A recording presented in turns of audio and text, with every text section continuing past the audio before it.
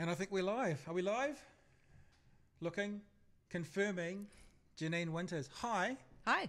Thank you for joining us. Thank you for Dr. having me. Janine Winters. Yes. Now, you are a palliative care specialist. Yes. And you are, I was going to say, would you call yourself a campaigner, an anti-euthanasia, or would you say you're just a doctor with an opinion? How would you classify your position on the euthanasia debate? Because you put it, the reason I found you was you put a submission in that was not supporting the current euthanasia bill. That's correct. So how would you describe yourself in that area? I think that I'm a doctor with an opinion. Right. So you're not affiliated with any group or anything like that? Yeah. So you have an opinion. No, I do have an opinion. You had a busy day. You've been marking papers today? Yes, I have. Yeah. Yeah, it's that time of year. Yeah, it is. So we're based in Dunedin, obviously, for people who are watching us and don't know. What were you marking today? What was going on? Medical student papers about their early professional experience. Mostly it was about mind-body connection. What does that mean?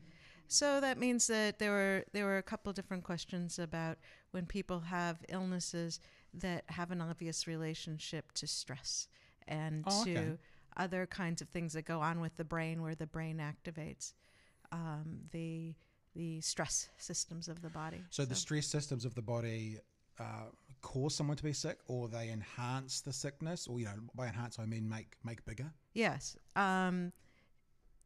I would say probably both of those things. Right. That the stress systems have effects. They have hormonal effects. They have neurologic effects, and they even have effects on things like the length of the telomeres on your DNA, and that they've shown that stress hormones actually cause you to age faster. Oh, really? Yeah, the telomeres seem to determine how many times the cells will replicate before they stop. And so the stress hormones can even influence that. So the more stressed you are, the older you look. Some people, yes. Yep. Wow, that's fascinating. And these students are how far through their course? We were grading for the year 2 and year 3 today. Right. And grade year 2 and year 3. This is University of Otago, obviously. Yes. And that's year 2. That's the first year of them being official medical students. Yes. They do a year of kind of sciences first. At the end of that, all the top ones go on that want to go on to medicine, or the other ones do other areas within the sciences, be it, do they do nursing? I was saying nursing, pharmacy, dentistry. Physio-dentistry and lab sciences. So it's their second and third year of university, but first and second year of specialised. Yeah, it's the first year where they have the identity that they know that they're going to be doctors. Now, answer me this. How long does that take for a student to become a doctor? Is it because I've heard 7 to 10 years, including when they graduate and go out and do sort of 3 or 4 years of... Yeah. So it's 6 years until you become a junior doctor. So you take 6 years to get your degree and graduate. And then... And that includes that first year of sciences? Yes. So 1 year of sciences, 5 years of med, and you're a junior doctor? Yes. Okay. And then they practice, and they're doctors, but they're under supervision from more senior doctors. Yep. And they have graduated levels of responsibility, and as you get those graduated levels, you teach the people below you and supervise them. Right. So there's a saying, see one, do one, teach one. See one, do one, teach one. Yeah, cool. Yeah. I got that. Yeah. Well, if you can teach it, you know it. So it's actually helps people to become very highly competent in their field when they can explain, they can break down all of the steps that they need to do and explain it, then they really know it. And your background, obviously, there's a North American accent. Yes, always careful not to say American if someone says, I'm Canadian, but it's from North America. That's safe. Whereabouts are you originating from? I'm from Cleveland, Ohio. Right. So my accent is the Great Lakes region. So it would be the same accent as Buffalo and Toronto. And how do you feel about LeBron going to the Lakers? I don't care. You don't care? Just checking. So how long have you been in New Zealand for? Almost 5 years. I was here, it's been 4.5 now, and I was here a year in 2005, 2006. And are you here for the job? Are you here for university? No, I'm here because I like New Zealand. Right, okay. Yeah. So New Zealand first, job second. New Zealand first, right. I came as I was a locum doctor in the Bay of Islands Hospital in Kawakawa, and worked as a medical officer there for a year, and fell in love with New Zealand and wanted to come back. And so it took a few years. Got some kids to get through high school, and we got 2 of the kids through high school, and the third one is going through here in New Zealand. So 3 children? Yep. Partner? Yep. So 1 child and partner with you in New Zealand. That's right. Other kids off, still in the States? Yeah. Well, they they've sort of been here and sort of haven't. There's one who graduated from the University of Otago here. And she's coming to visit the day after tomorrow. Oh, nice. Yeah. Through the Christmas? Going to be here for Christmas? No, she's going to a wedding. Right. But she's in school in the U.S. getting a master's degree, so... Oh, very good. Yeah, I'm proud of her. And your role within the university is one of a lecturer and a tutor? Yep. So, and some research as well. Yeah. So, but I came here to be a palliative care doctor. Okay. I was actually... So you didn't come to work at the university. No. You came to work in the medical field. Yep. Okay. I had been working at a university in the U.S. and it felt like a bit much. My dance card, as they call it, was overly full, and felt stressful. And right. You don't want to be stressful because it ages you. Yeah, exactly. That's right. And I'd loved New Zealand so much that we wanted to come back, and we wanted to. I would have been very pleased if my children had all three of them stayed here, but one of them's going to be working as an aerospace engineer. Wow. So they don't have a big aerospace industry here in New Zealand. Yeah. Yeah. And so the older two aren't going to come back, but our youngest one is here. Nice. Very cool. Yeah, and you're an All Blacks fan now? Yeah. Through and through? Yeah. Well, yeah. I don't have any other loyalties. Oh, good. I'm not a huge rugby person. You obviously don't care about the Cavs. Yeah. I'm more of an Indians person. The Right. Cleveland Indians were our field. And all the way back, my father, my grandparents, we were all Indians fans. Yeah. Nice. Well, the reason I found you was actually saw an article in the ODT, if you want to bring that up, Jace. And it was an article about people putting in submissions to the euthanasia bill. What caught my eye, can you scroll that up a bit, Jace? A little bit. I think it's about there, isn't it? This is you talking about here. I thought you said that the current legislative change, technically, what they're putting through is terrible with, quote, terminal flaws. I don't know if terminal flaws was a typically amazing one to use for, was it on purpose? I did that on purpose. Very good there. Yeah. And this is what you said, as a doctor, I would never want to participate in hastening death. As one of the reasons I'm able to do the work that I do in palliative medicine, which we've talked about. It allows me to sleep at night, that I allow a natural process to occur. Now, people who have seen our Facebook page might be aware that one of the reasons we haven't done a podcast in the last 2 or 3 weeks is we said there's been a family bereavement. Now, what actually happened is my mother passed away, and she passed away of motor neuron disease. You can attest to the fact that me and you have been talking for maybe a month or 6 weeks, and it's coincidental that you're booked in now the week after that happened, but the idea of a natural passing versus euthanasia versus end-of-life decisions is incredibly real to me right now, as this time 2 weeks ago I was probably sitting with my siblings and my father beginning to plan a funeral, 10 hours after my mother had passed. It's 2 weeks today. So there may be some raw emotion in this conversation, but that's okay. What I thought was I'd come away from that experience being incredibly clear on what I thought about euthanasia. I knew I was going to talk to you at some stage because we've been, as I say, communicating for a couple of months. And to be honest, I've come away from it kind of as confused as ever and go, I don't know where I sit on it at all. So we want to get into talking about this. I also want to know about what bioethics is. You are a palliative care specialist. You are a bioethics specialist. Bioethicist. My ignorance when I read that article was perhaps one where I would have thought in the medical fraternity that when someone was right at the end of their life, that it would be ethical that the common belief would be it would be ethical to allow them to choose their path out. Now, obviously I'm wrong, or maybe I'm right for some ethicists and wrong for yourself and other ethicists. So that's sort of the genesis of this conversation, what we want to talk about. So before we get into that, which I think for some people will be quite a heavy conversation, just explain to me bioethics, what it is and how it works with you, how you fit into that model. Yep. So bioethics is looking at the choices that we have to make about, specifically I look at medical treatments, but it is broader. It's the whole field of biology, including animal welfare and other aspects. But I look at in medicine, we have a lot of dilemmas, oftentimes with competing interests and competing goods. So give me an example.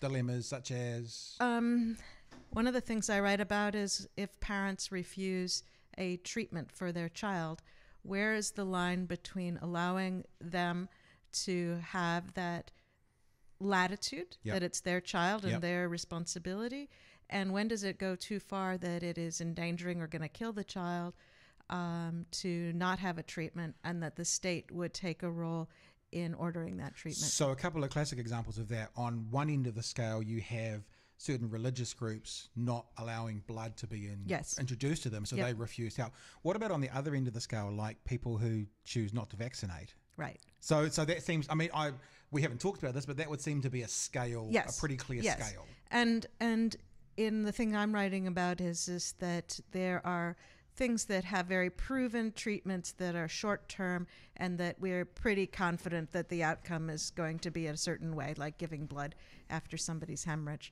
And then there are treatments like for cancers and for very complicated things, liver transplants or certain kinds of cardiac surgeries for babies that can go well or not go well. And where is the line in allowing a parent to say, you know, that route isn't for me and my child? It's interesting. The idea, I mean, I don't know what the official doctor's line is, but there's always said the idea of do no harm. Mm-hmm. So if you've got a child in front of you that is going to be harmed by their parents' decision, what does one do? And I guess that's bioethics. And what is right? And what's the amount of harm and to whom? And is there harm? Even though a doctor shall do no harm, is it okay that the parents can if they want? Right. Well, and how much harm? So when you're talking to your students at Otago University, I just feel like that what we've just nutshelled in 30 seconds sounds like a 4-hour lecture and a 3,000-word essay afterwards. Yeah.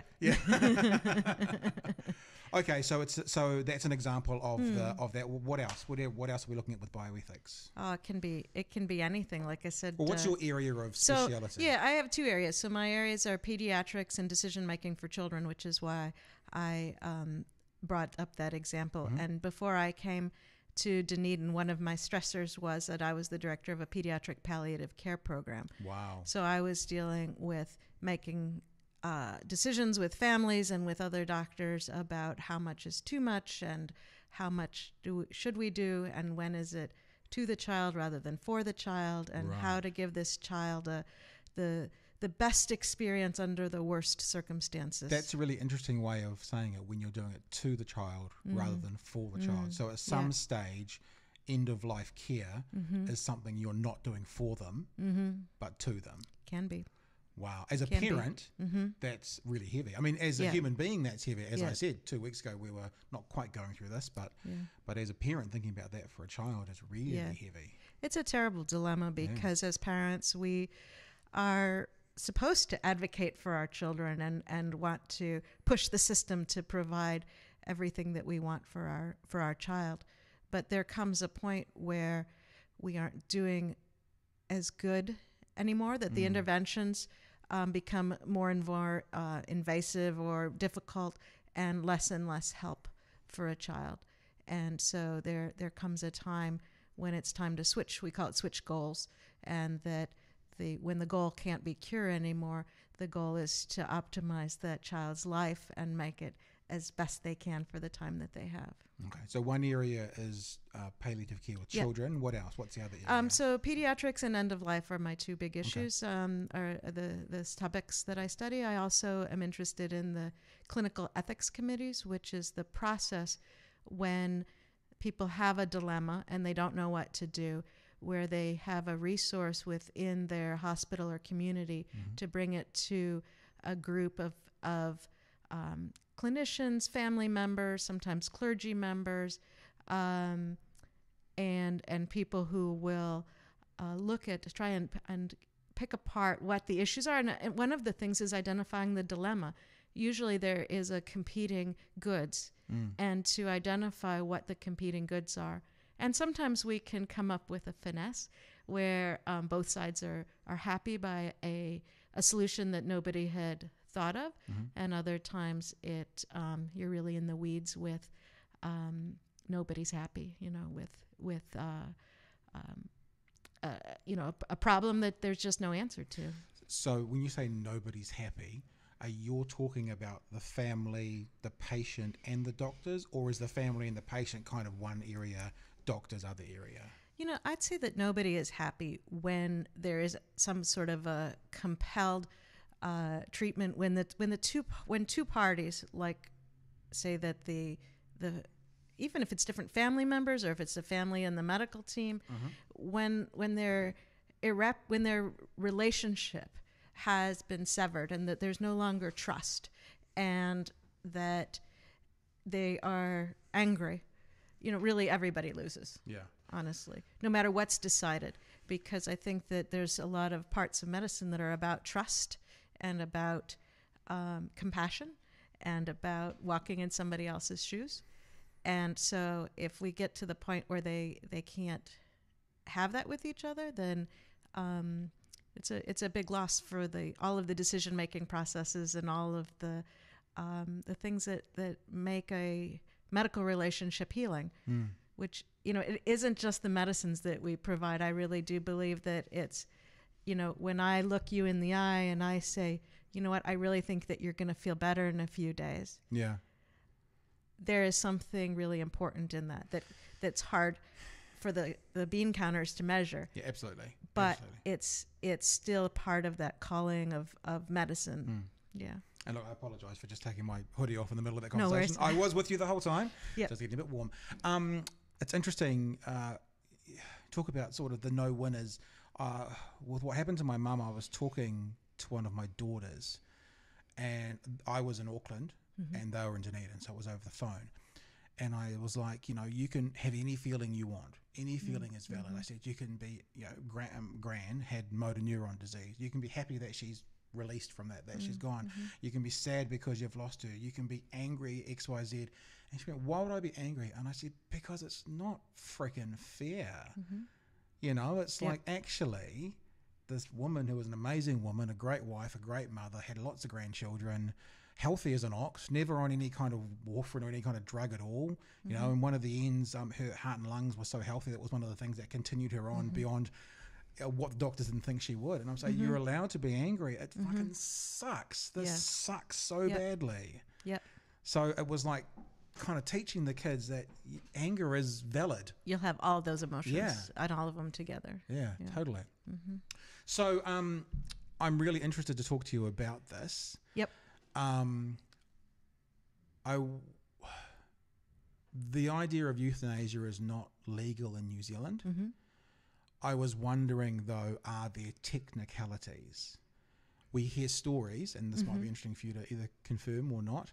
We hear stories about people right at the end of their life being given morphine, quite a lot of it. So they're basically not there, being put to sleep, just waiting for death. Is that a form of euthanasia? Is that like euthanasia light? Does it actually happen, or is this just one of those urban myths that people say happens and doesn't really in hospitals? So in palliative medicine, we make some distinctions that I think are really important, and I think that they're really important for those of us practicing palliative medicine, because there's a line drawn, and that line is that it's never our intention to hasten death. So there are things that we do in the course of end-of-life care that has the possibility of shortening life, but our goal is to have people not have suffering, for them to be comfortable. Yep. And that, this is true for every medication. For every medication, there's the potential of side effects and things that you don't want to happen, for everything from anesthesia to warfarin, and so these are the potential side effects. Most of the time, it's pretty rare to sedate somebody to the point where they're completely out of it. Right. We have a procedure called palliative sedation, which is extremely rare in my practice, about twice a year. In all of the settings that I've practiced in, and I've been doing this for about 20 years in 3 major settings now in 2 countries. So about twice a year, we have to take somebody to the level of unconscious to control their suffering. Most often that's physical pain, but occasionally it's some sort of an emotional pain or mental anguish. Yeah, mental anguish and fear, and so on. But most of the time, we do give morphine. Morphine, our motto is to start low and titrate to effect. Right. So we give probably about 1/40th of what a lethal dose of morphine would be, and that would be the starting dose. So it sounds like what you're saying, though, is when you're talking about hastening death, hastening the end of life, that if some of the medicine or some of what you're applying does do that, that's a byproduct of what you're doing to make someone more comfortable rather than the target to do it. Yes. That's what you're saying? Yes. Right. So if that morphine or the whatever brings the end of life closer, that's not the reason for doing it. The reason is to be comfortable and to be whatever other words work in there. And yes, it may do that, but that's not what we're trying to do. Yes. Right. Gotcha. And what I think about it, and what most, I think, palliative care specialists think is that in our routine practice of giving morphine, that we're using very, very safe levels that aren't hastening death. And some people worry a lot about these little doses of morphine hastening death. And the literature in our field in palliative medicine for the last 20 years shows that morphine in the doses that we use does not hasten death. It's very clear literature. It just hasn't gotten to the public knowledge yet. So the things so what you're saying, it sounds like what you're saying is it's a bit of an urban myth. It is a bit of an urban myth. That doctors will fill you full of morphine and help you die. Yep. Doesn't happen at all, or it's not best practice, or if it did happen, there'd be a court case. That's multiple choice. It is A, B, or C. Or so the first thing, does it happen? I've never seen it happen where I thought that somebody was given a lethal dose of medication on purpose. Right. Is it possible that it's happened in places where I haven't been? Absolutely, it's possible. People are people all over the place, and so different things that are out of the norm happen. It's not the usual practice to sedate somebody to the point where they're unconscious. Right. Unconsciousness can come in the process of dying, but the doses of morphine that we're using, they may make somebody a little lethargic, a little loopy, but not unconscious. It's usually the disease that makes them unconscious. And again, if it did lead to unconsciousness, it would be the byproduct, not the actual target. Yeah. There's a name for this. It's called the principle of double effect. Right. And it goes back to Thomas Aquinas, and it goes back even further than that. You can trace it to the Greeks, to Aristotle. But what the principle of double effect is that if you have something that's good that you're intending, but that there would be something that would happen that's not the intention, but that is allowable to achieve the good thing. That's in the law as well, outside medicine. It's like I mean, the classic example is always I can break the law by breaking and entering into your house if your house is on fire to save you. So technically I'm committing a crime kicking your door down, but if it's to save you, it's allowable. Yeah.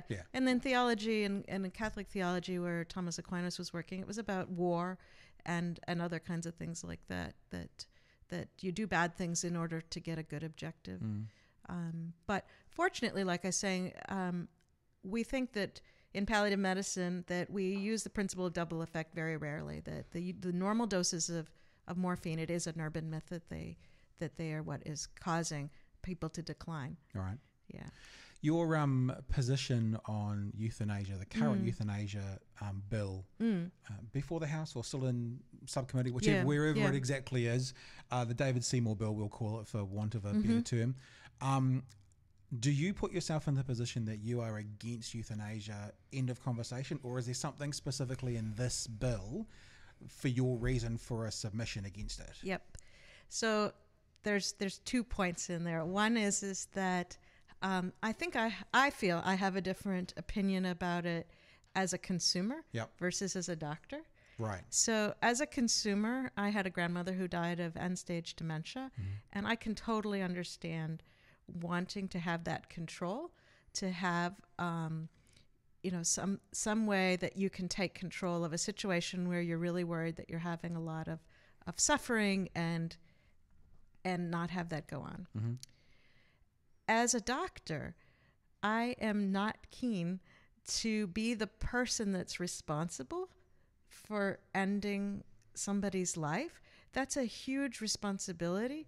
And what if we're wrong? What if I've seen people who've had the diagnosis wrong, or we thought was going to live a few months, where they've lived a lot longer. Right. And then I'm the person that's responsible for having taken away that potential. And I know that the person who asked for it, that they have some choice in the matter too, but they're working with information that they were given that might be wrong, and they're in a very fragile state. When you've had bad news, you are not in your best position for making, your best decisions. Right. And not that some people can't, but there will be lots of people very vulnerable at that point in time. So I think that there is responsibility on the doctor, that it is not just the patient, an autonomy.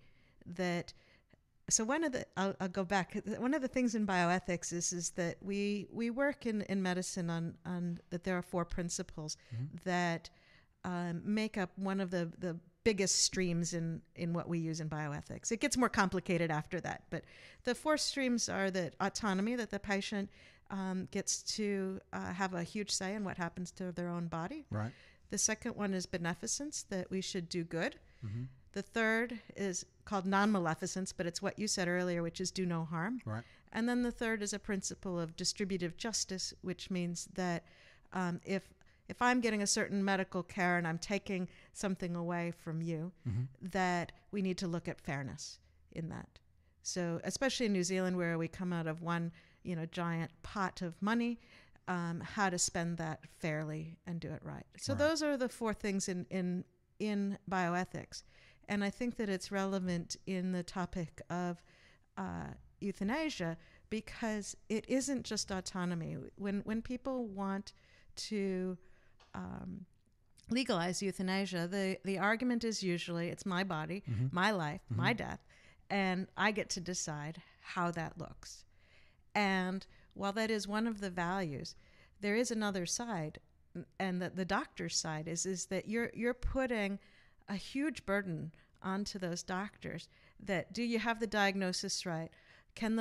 Are they in a vulnerable state?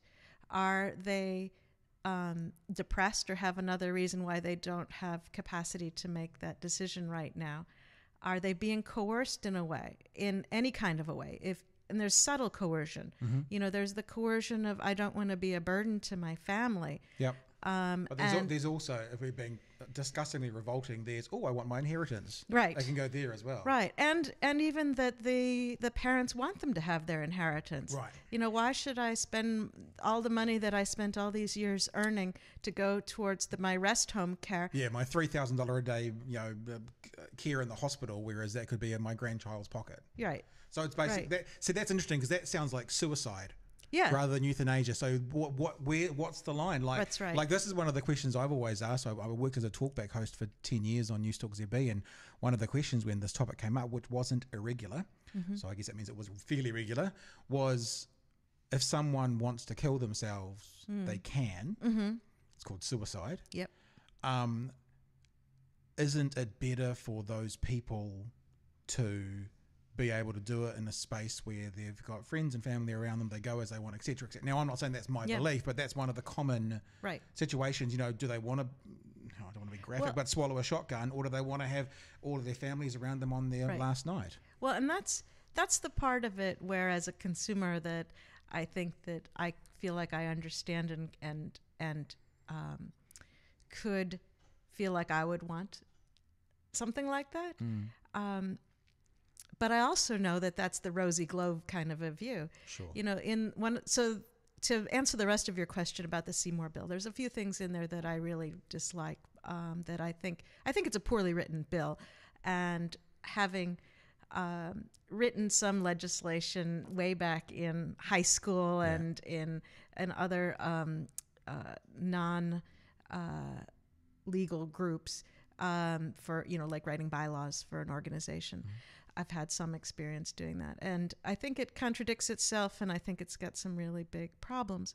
One of the problems is that there is no requirement to involve the family, so that this could occur. So grandma could just say, "Take me," and kids could be like, hang on, grandkids want to say it doesn't matter. Well, and it doesn't even have to be grandma.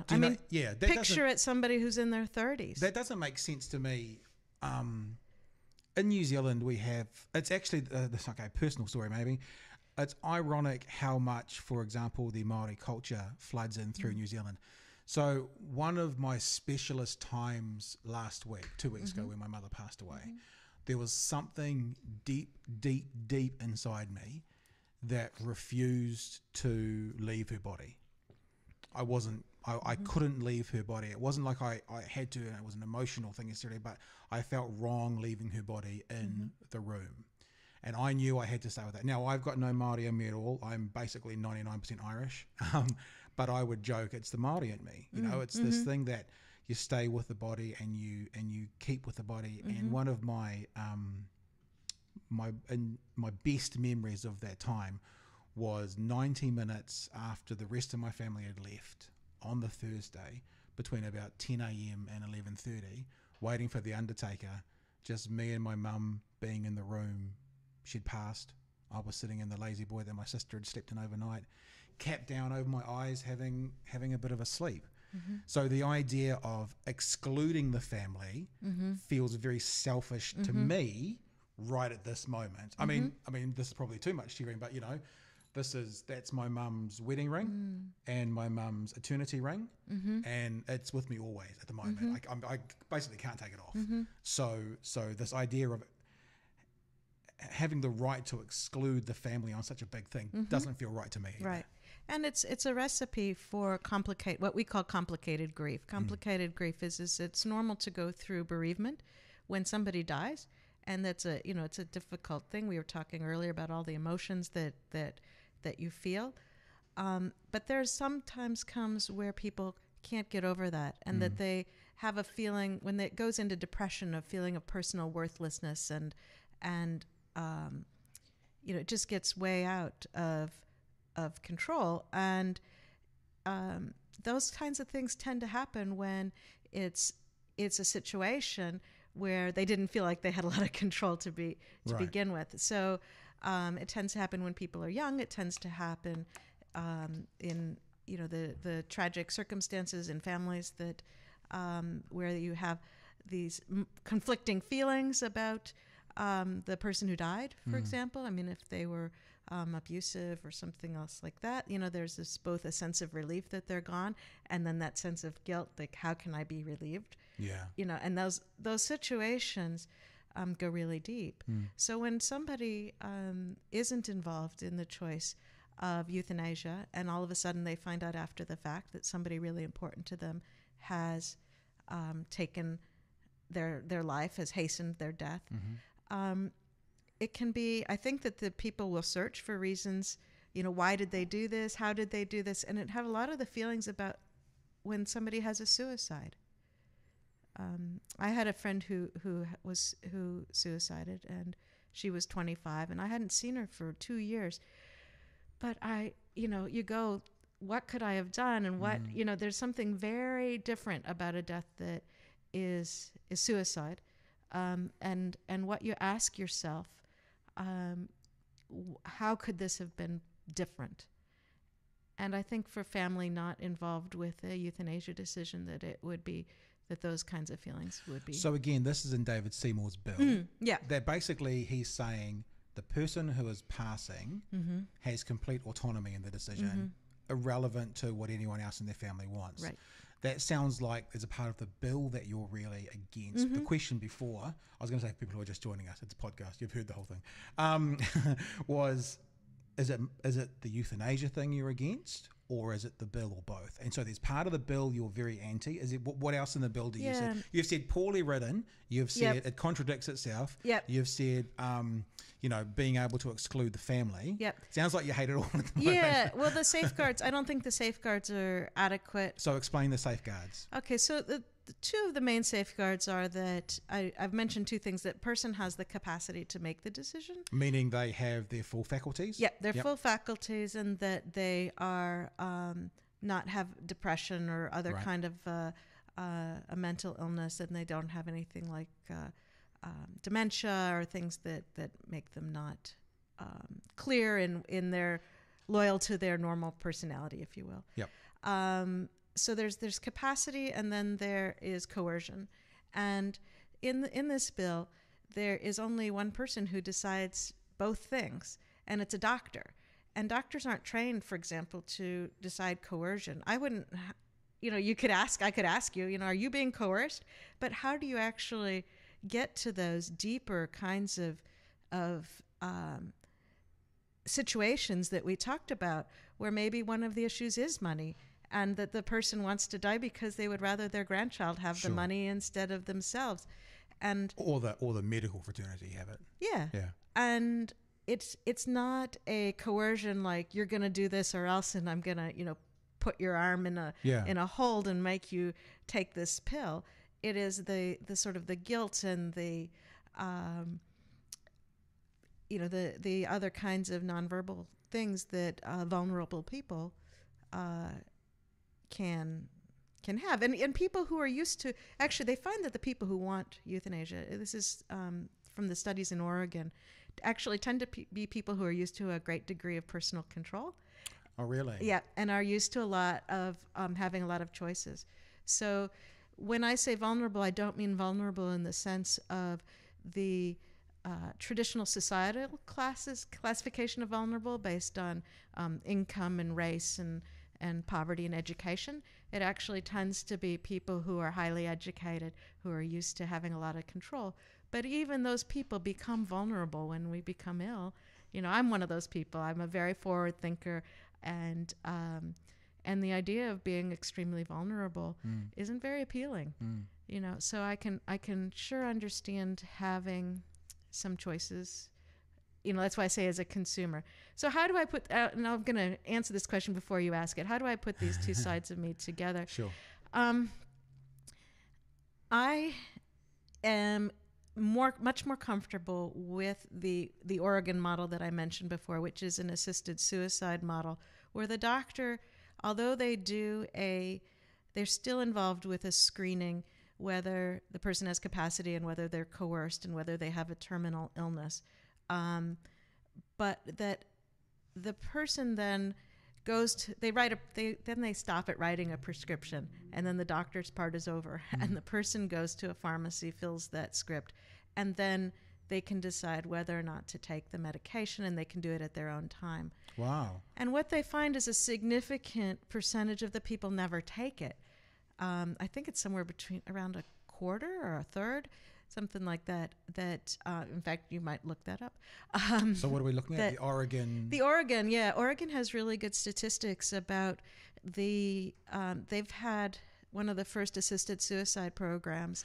So let me just backtrack a little bit. What we hear about in the media quite a lot is people like Dr. Death, Dr. Kevorkian, and his assisted suicide machine, which has got 3 needles. He walks away. The person then injects themselves with a pain, a sleeping, and then the thing. Mm-hmm. When they go and get their medication in Oregon, is it pill form? It's a pill.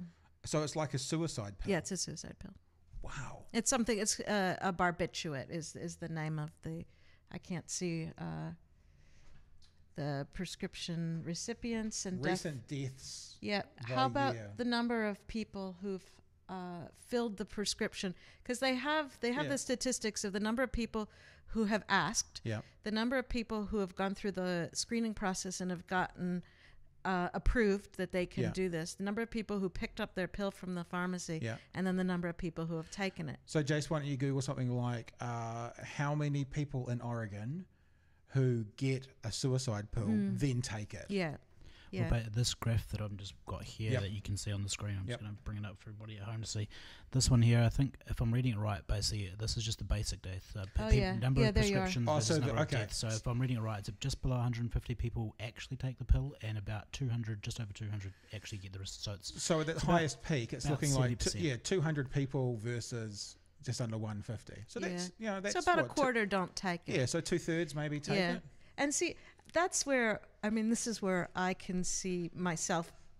I think I would be a person who would like to have that pill if I were in a terrible situation, but that I probably wouldn't take it. Right. But I would like that comfort of having it. So this is why I'm on the I'm actually not a person who is. I don't consider myself any kind of an advocate or as a person with a black and white thinking about this. Right. I consider myself really smack dab in the middle. The funny thing about that, though, maybe it's I've seen too many movies, but I think that feels really much more dangerous than in a hospital in a controlled situation, because I think straight away, if I've got a suicide pill, I mean, what if it's given to someone else? Right. What if it's used for nefarious reasons? Where in a hospital, it's a controlled or a end of life facility.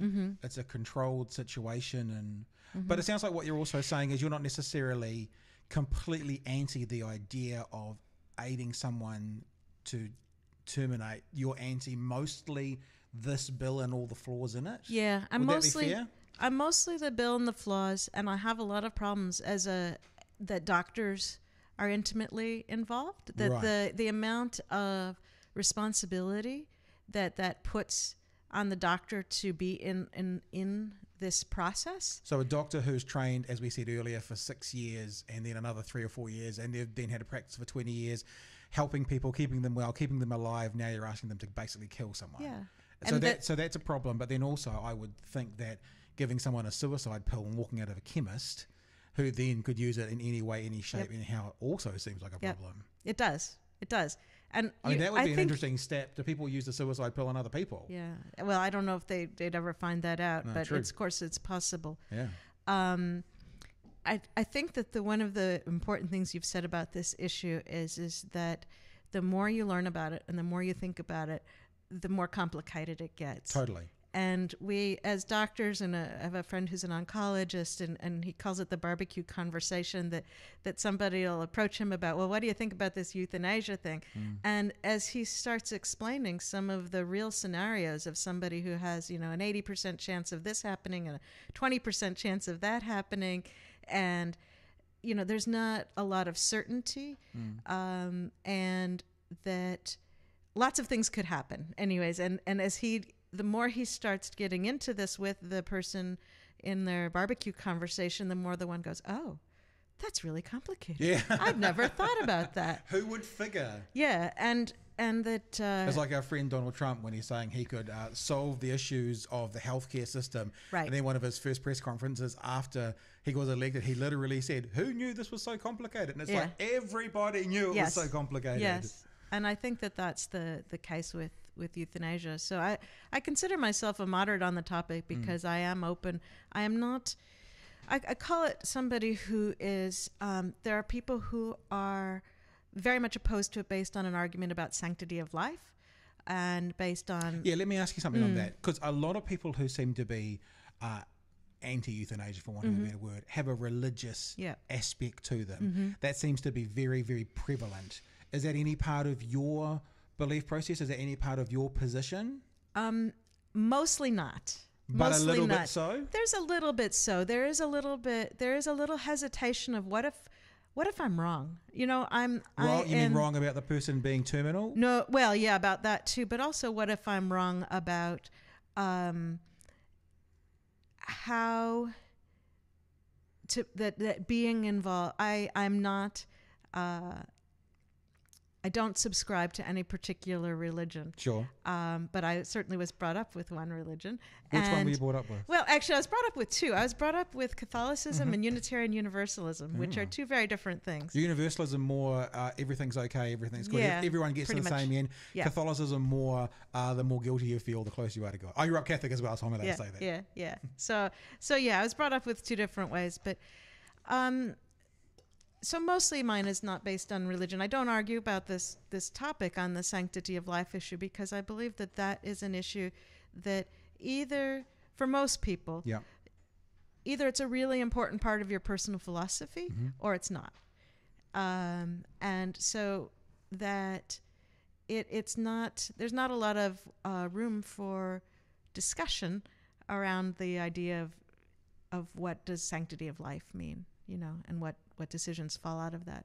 So I'm looking at much more from a pragmatist point of view. And one of the things that has been said is that people who argue for euthanasia are very much focused on autonomy, and a lot of the autonomy meaning the patient having complete control of whatever they want. That's right. Gotcha. And that a lot of the hesitance, there's actually a lot more hesitance on the part of the medical profession, particularly palliative care doctors. But so again, meaning they are hesitant in wanting to hasten death, as opposed to and to legalize putting in place good solid care for the end of life. Right. And to legalize it. Yep. That they tend to focus on all the things that can go wrong. Like your example of if you have a suicide pill and it goes home with somebody, does it actually go into the person terrifies me. that it was intended for? Yeah, wow. But there are the kids find it in the cupboard. Man. Yep. Yeah. But there are so many different variations on that theme of all the things that can go wrong. Yep. And the thing that worries me, it's like the capital punishment. You know, my dad was an attorney, and he always told me that he was against capital punishment because too many things can go wrong in the process of taking somebody through the court process. And once somebody's dead, there is no coming back from that. And if you have a look in this day and age, the number of people who've been released from death row based on things like DNA evidence. Yes. Completely correct. Right. Yeah. And I think that the same thing is true for euthanasia, is that there are so many things that can go wrong. Everything from not having a terminal illness to having a severe depression, to the number of people we know that change their mind. I think that the idea of having an appointment for death, that if people are given the pill, and we know that a lot of them, a quarter of them say change their mind, if they have an appointment and they have a doctor showing up, which is the Seymour bill has that you set a time, the doctor has to come and stay until death occurs.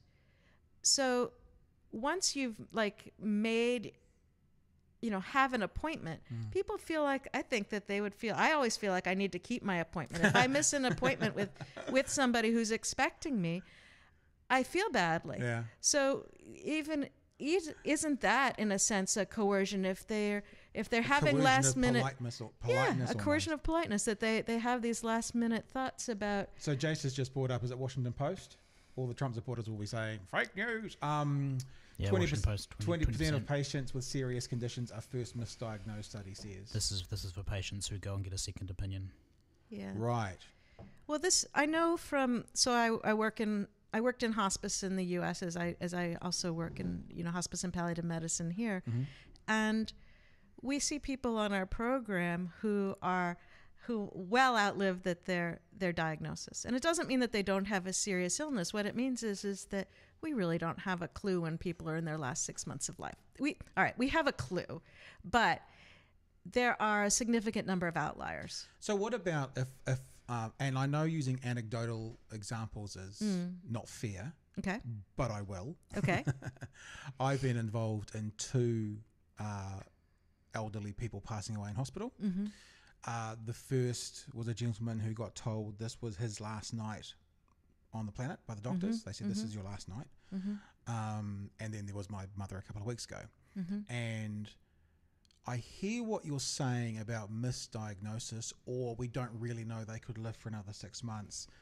In those situations, it seems to be correct and inevitable. No one would expect mum who had motor neuron disease, who was in an electric wheelchair, whose body was failing, to go for another 4, 5, 6 months. Yep.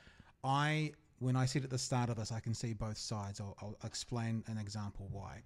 I have no doubt in my mind that there would have been times leading up to her passing that my mum would have said either to herself or maybe confided in someone, I don't know, that if she could end it today, she would. I have no doubt of that. I also know from the time she went to hospital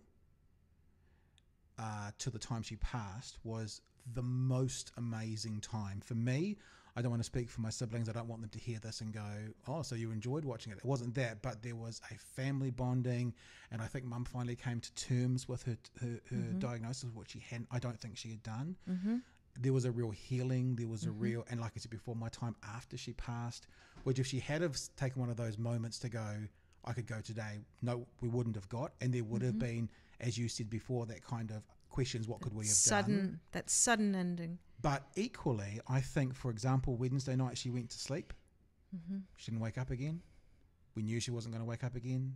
It was just a matter of waiting. I can also see how the whole family was together on Wednesday night. We were all in her room, and we all left bar one of my siblings who stayed. And another one of my siblings came back at 5:30 in the morning, and she passed at 6:30. I can also see how her not in that moment deciding, but perhaps the weeks and months leading up to it deciding that all of us being together in that moment could have been completely valid for hastening the end of life as well. So I literally I'm glad she didn't, because we got this amazing time, but I could see how not weeks or months, but hours out, it doesn't seem to be the most abhorrent thing to me. I'm not saying that I'm on board, because I really still am. It's too fresh for me, but I can understand both perspectives. No, and it's I get it. I do. I think I understand both perspectives to a certain degree. I mean, obviously I have my opinion, but to what you were saying is that I've talked with families who have wondered about euthanasia, about hastening the death of their loved one who've been in the hospice. And it can go on for days, with somebody who's just had a big stroke, or somebody who's had, something happen, and the death vigil. And it can be both the most amazing and mystical experience, and in a way like birth, because of that transformation and that transition.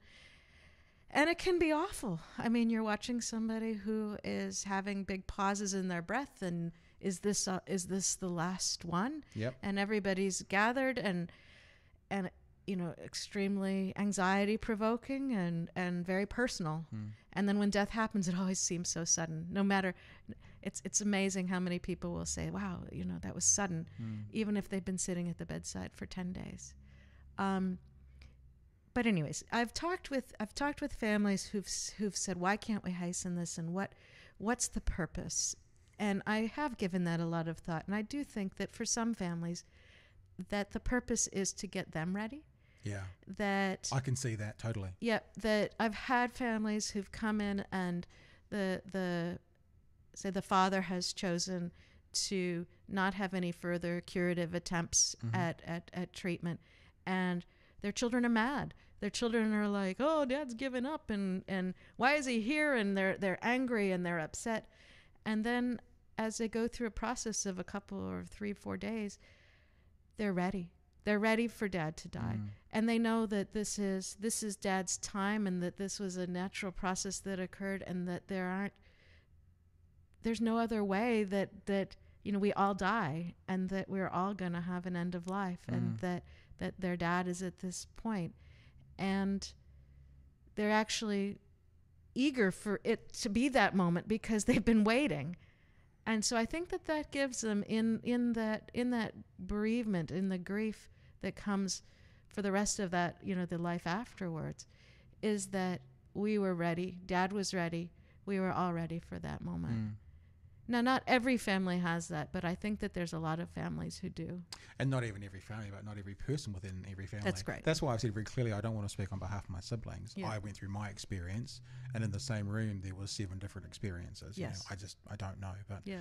I'm interested. This is going to feel like a bit of a massive right-hand turn for a second. Okay. And it might be completely out of the park, left field, not appropriate, but not the right thing, but because you've been talking a little bit about your specialty area with children, is there any link between how people feel about euthanasia and how people think about abortion? I mean, if you played these same opinions about autonomy, about someone having, the right to be in complete control and a family not being involved, for some reason when you were talking about children, I know you weren't talking about prenatal, but I thought, if you added all those things to things like the father of the baby and the autonomy, these sorts of things, it just made me think: is there any connection? Like, is it hypocritical to say I am anti-euthanasia but pro-abortion or something like that? Yeah. Well, certainly for the people, when I talked about sanctity of life, I think that for quite a lot of people who have those the religious value that particularly that God gives life, and that when humans get in the way of that they're doing something wrong. And I think that some of the Catholic and Christian theologies, that they're very linked, that euthanasia and abortion are very linked. I don't think that they're linked for everybody. I think that with the... As a bioethicist, let's say I'm a student and I brought up this question in one of your classes. Yeah. I'm not, but let's say I'm a woman who wants to own my body. I'm pro-choice, but I am anti-abortion. How would one address that? No, I'm pro-choice and I'm and sorry, anti-euthanasia. Yeah. I think some of the same things that we've been talking about as far as the issues of coercion and capacity, and when you talk, it's a big thing talking about euthanasia. As a what are the circumstances? And sorry, are you talking about? I might have made it 10 times as big. Old people or people with, like your mom, with motor neuron disease, or when you get to the extremes, you're talking about young people with mental illness. Yep.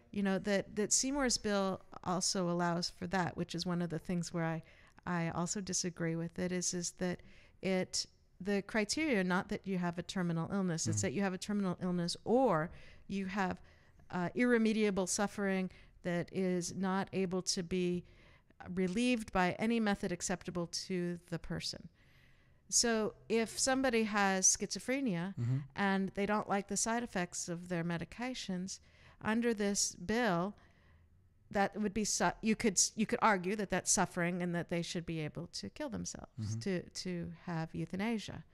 And so that's, you get into these really hairy situations. I mean, because it's I'm making, these gestures for these really broad, the broadness of what could be encompassed and where the lines are.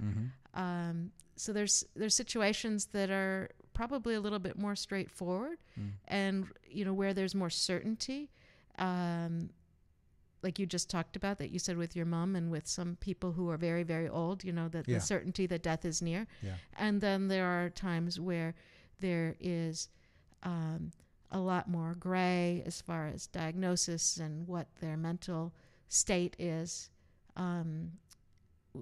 Again, look, I know that I probably asked a question that might be unanswerable, but again, it just made me think, and this is not coming from someone who is, I just so when people ask me if I'm pro-choice or pro-life, I say I'm neither, because they're both political campaigns these days. I say I'm pro-people. So my position is I'm pro-people. Yep. But it's interesting that you just said something else as well, that one of the reasons you're against this bill, or you have a submission against this bill, is because it can include mentally handicapped people. A lot of people will then also say that if you've got an unborn baby with Down syndrome, etc., that's a fair enough reason to abort them. Is that a hypocrisy? I won't even ask you, because I know it's difficult, but within society, is that a hypocrisy that we're going to say you can't put this Down syndrome person who's 35 to death, to put them to death, allow them to euthanize, but you can do this one that's at 14 weeks? Right. Well, it's... Again, you can't. You want the whole family involved in this decision, right? But in this decision, it's down to one person, and they can make that decision. Well, I guess there's two things here. One is that what's the moral status of the fetus, and even in like the principle of double effect that we talked about earlier, where your intent is to do good, and by doing good, you end up as a side effect having harm. Yeah. Certain kinds of abortion do fall in that, where the mother's life is at stake, and it's a good to save mother's life. Yep. And that the fetus it dies because the mother's life was saved. So you get to, again, there's a whole bunch of gray areas. There's abortion at early before it even looks like, you could say, there's an argument for conception. kind of, I'm going to come out and say I have a problem with that argument that Just to define which exact argument? That human life begins at conception, and that a conceptus, an embryo, has moral status. Right. Yep. Right. So that therefore means if a pregnant mother is killed, that's the death of one person, not the death of two. They aren't seen as a human. Yeah, well, or if you've created an embryo in a petri dish and you're going to do in vitro fertilization, there'll be people who argue that embryo has status as a human being. Even in the petri dish? Yeah, even in the petri dish. Yeah. Okay. Yep. So somewhere in between the embryo in the petri dish and a term baby, that there is a place where we offer protections to that. Where should that place be, do you think? Look, I know this is what we do in the Department of Conversation. We go all over the place, and I think that this is really interesting because I have you kind of had this sort of conversation in LinkedIn before? I wonder if it's a one of the rules in America is that you don't talk about abortion. Well, in this building on this podcast, we talk about abortion and we talk about politics and we talk about sex and we talk about everything. Yeah, but it's just I guess what I do sometimes is I hear a rationale for something, and then I go, but what if we apply that rationale to there?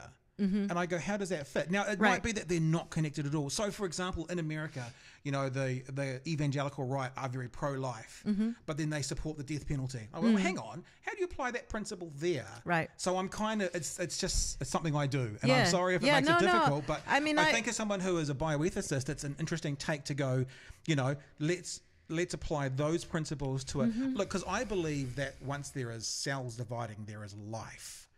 I don't know whether I'd call that a baby or a fetus or whatever, but cells are life. So using terms like hastening the end of life, I think it's fair to say that an abortion is ending life. It might not be killing a baby, it might not be killing a fetus, but it's certainly terminating a life. Sorry, did I say a life? I'm just using the word life. Yeah. Does tissue have life? Like if I take out your tonsil and it was alive when it was in you and I took it out? Does tissue have life? I don't know. Yeah, it's dividing and it's, having nutrients and metabolizing. Yeah, no, fair question. So that's why I'm pretty comfortable with stating that the embryo does not have moral status, but as far as I'm concerned. Now, where the fetus, where the embryo becomes a fetus and where that fetus is, I'm not willing to make a stand, any kind of a stand about when that occurs. But I will say that there's somewhere in between implantation in the uterus and the birth of a child that... So whilst it's still in the womb at some stage, it would get status. That it gets some status, that it deserves some protection. Maybe when it's viable at 24 weeks or I don't know. Something. Yeah. But and it's rough issues. It's what you were just saying is when people argue the extremes, it gets really hard. I went to a bioethics conference just a few weeks ago, and they were talking about the extremes of when you go to protect a future child. And what they said was that... So they talk about future child as in the womb? That's what they mean by future child? Yeah, future child. This is assuming... They didn't want to, again, talk about the moral status of the fetus, but they were going to assume, for this argument, that this child was going to be born, that this was a pregnancy that was going to be carried to term, and that there would be a resulting child from it. And they were talking about fetal alcohol syndrome. Right. And they were saying, does society have any role in protecting this future child who could be terribly, their whole life could be affected by having fetal alcohol syndrome? But then when you get... So the first steps were things like trying to educate moms and trying to educate communities and helping people support moms, pregnant moms. So fence at the top of the cliff. Stop the kid having fetal alcohol syndrome. That's the first thing. But, the whole thing is about stopping that. Yeah. But what you go to is when you start taking an argument to its extreme, it goes from, that seems very sensible, let's argue, let's support moms in not drinking while they're pregnant, to the doesn't seem very sensible side, which would be to imprison pregnant moms who are drinking, who are alcoholics and wouldn't or couldn't stop. To force them to be dry. And to lose their liberty over that. And that's actually Are we talking about a theoretical debate? We're talking here, a theoretical debate. Okay. Yeah, this is a theoretical debate, what my point is when you push anything to the extremes, that you get into territory that you're like, holy cow, in one sense, it's nice to take an argument all the way to its end and see where you would get. Yeah. But in other ways, sometimes you get to places that totally don't make sense. The last argument with that one is that they could, that a mom who was drinking heavily could be forced to have an abortion so that she wouldn't bear a child with fetal alcohol syndrome. Right. And I don't think anybody's going to say that that's right. But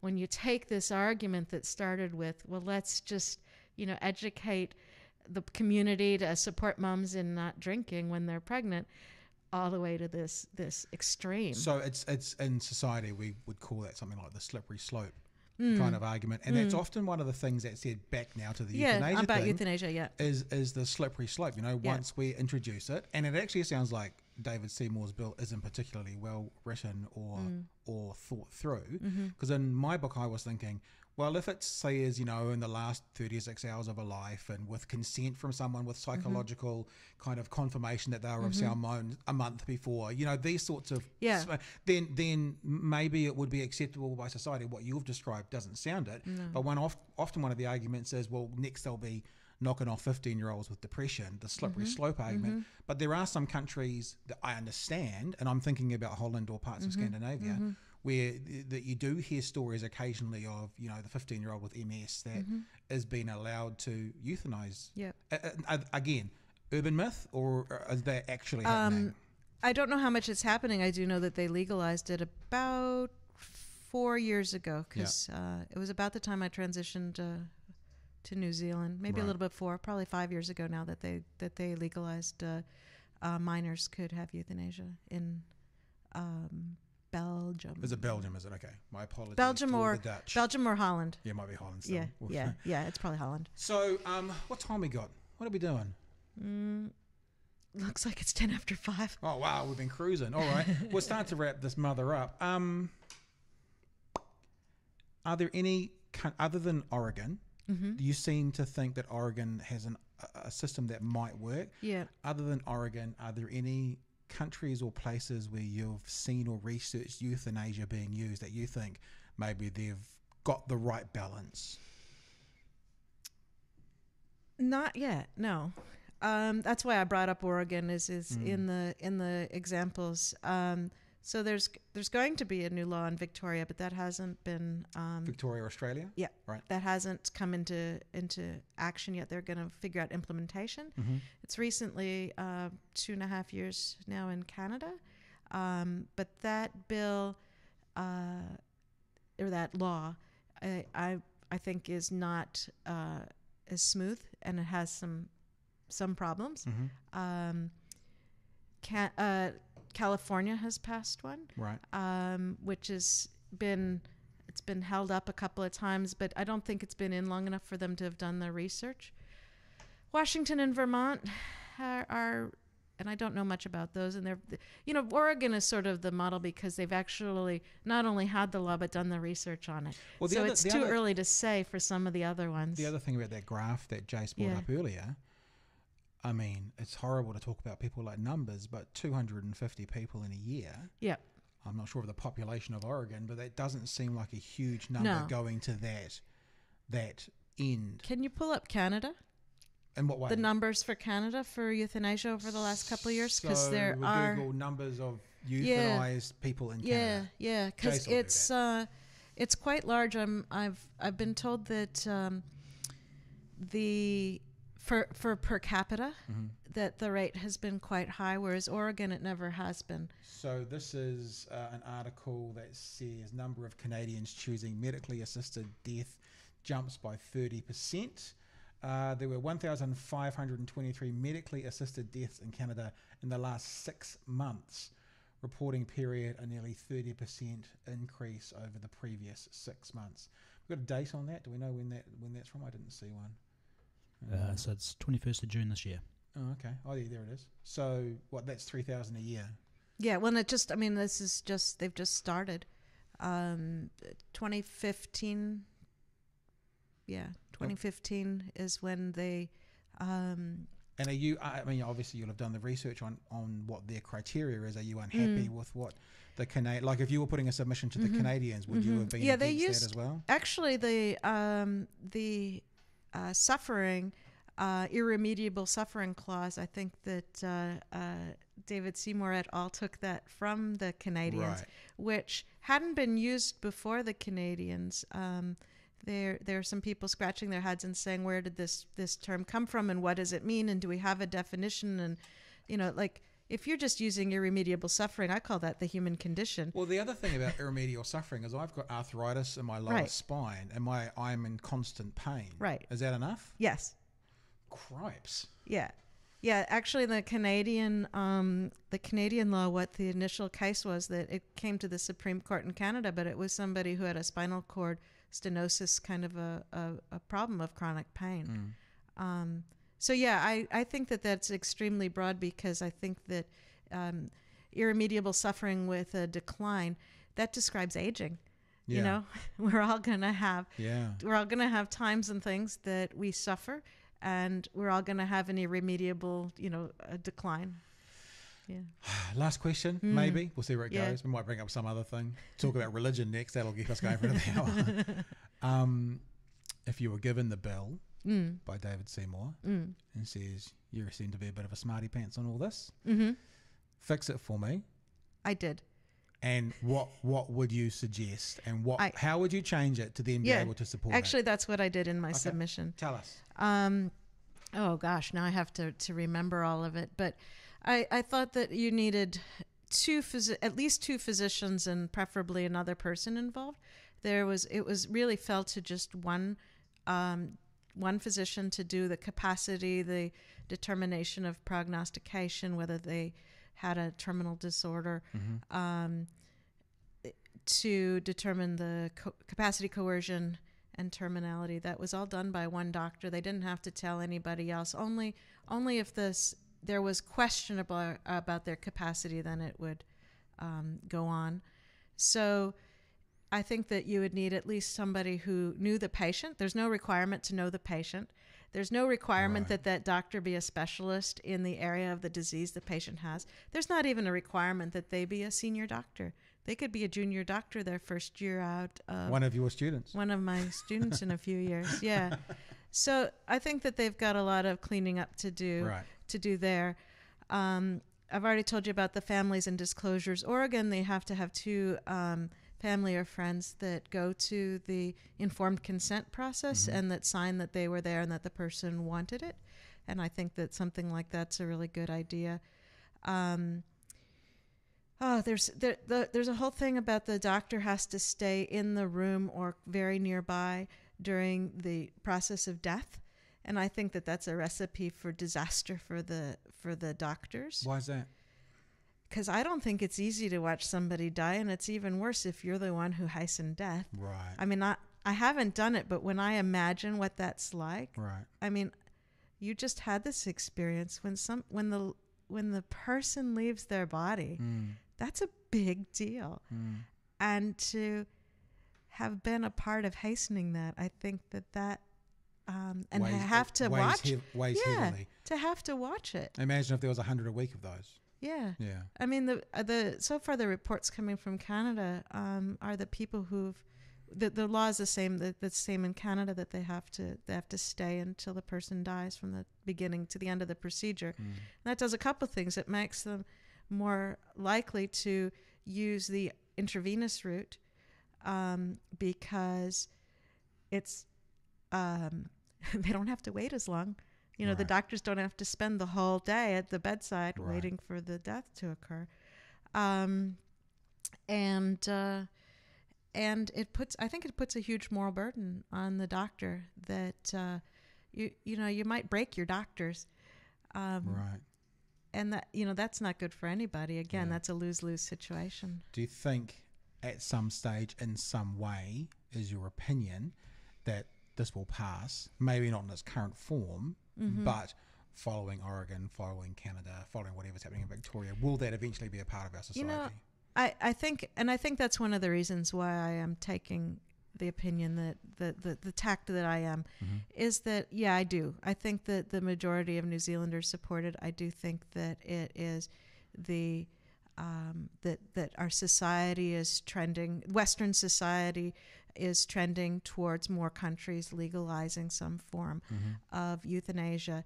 I think that to take baby steps into that pool is a really good idea. I think that trying to anticipate and mitigate mistakes and harm is one of the most important things. That, again, if we weigh the person's autonomy versus the possible harms that it can cause to society and what happens when things go wrong, that we need to take very little steps. And yeah, so that's why I think that it's going to be with us. This isn't the first bill that's been introduced in New Zealand, and as we just talked about, other countries and other states in the U.S. and Europe are also going this way.